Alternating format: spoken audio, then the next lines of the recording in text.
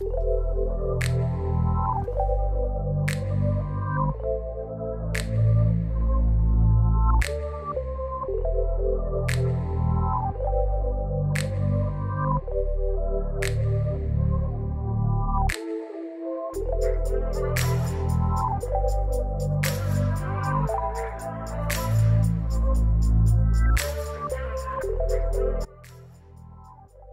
are two ways to charge Type-C Lightning. We can measure the output using the power meter. It supports pass-through charging. Today we're going to review the iWalk that comes in two colors, which can charge the Apple Watch and has a built-in lightning cable to charge the iPhone with dual inputs. You can charge it by Type-C or lightning cable. Let's test it. It is capable of charging 3 devices at the same time: iPhone 12, Samsung Galaxy 9 Plus, and Apple Watch. Let's test it.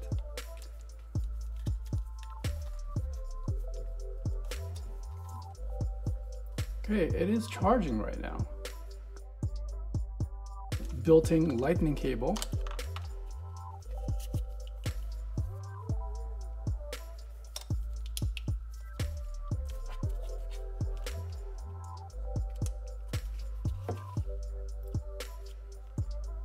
%. Shows charging, fine. Okay. The Apple Watch is also being charged. Let's get a Type-C cable to charge the Samsung Galaxy. 53%. 56 minutes until full. 90%. Well, yeah, it is taking care of 3 devices at the same time. Charging test. I can give you some great advice of how you can increase the charging efficiency. We have lightning cable in and USB-C in and out.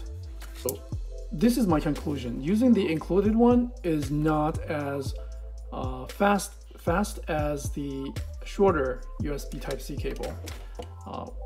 Perhaps with a similar gauge, I don't know. So here's the test. Anchor USB power strip with a maximum of 2.4 amp per port. Let's plug in this one, and also we can later test if it takes 2 inputs. That's gonna be an interesting test. So with the included USB Type-C cable, let's see how fast it recharges. So according to the user's manual, it is a 10 watts, okay? And let's take a look at the readout. 6.87, around 7 watts, okay? Around 7 watts. Let's wait for a second and let it stabilize. 7.5, 7.6, okay. It's increasing as time goes by. Okay, it's probably less than 8. And let's try the shorter USB Type-C cable, which is not included. And by the way, the battery came as 1 bar. So this is a great test to do when it's at a lower state of charge. Type-C. It's a really short Type-C cable. Immediately we see an increase. This is at 10 watts already. Look at that. 2 amps. So this is a much better cable to use. So I would advise the manufacturer to get a better quality, maybe a shorter or higher gauge wire, thicker wire that will allow DC current to pass through more easily. Almost 11 watts. Look at that. So much faster charging rate. And if I want to test whether it takes in 2 sets of cables. I'm using a 12 watts original iPad charger. And this is a power meter, 0 watts, okay, connected. Let's see the Type-C. It doesn't do anything. It won't allow dual charging, okay? And this one is still going strong at around 10.3 watts. Okay. So if I unplug this one, immediately it starts charging using the lightning cable. Let's see the output using a really short lightning cable.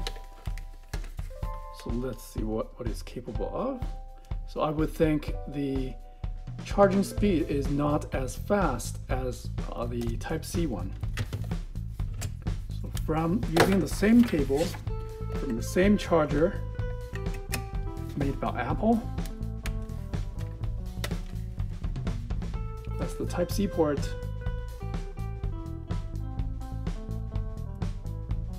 Well, really tells us that this one isn't working as well as the Anker power strip, which does 10 watts right off the bat.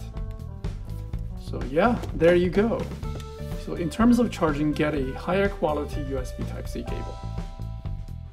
It is worth mentioning that this thing can be charged using a power delivery port that is designed to charge your MacBook Pro, that you don't have to carry additional wires. Just use a Type-C to Type-C cable, getting about 10 watts.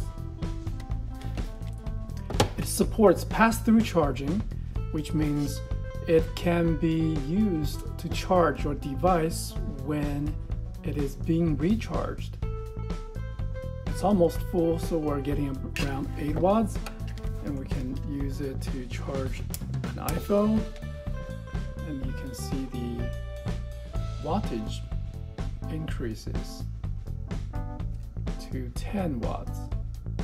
And keep in mind, this battery bank is almost fully charged.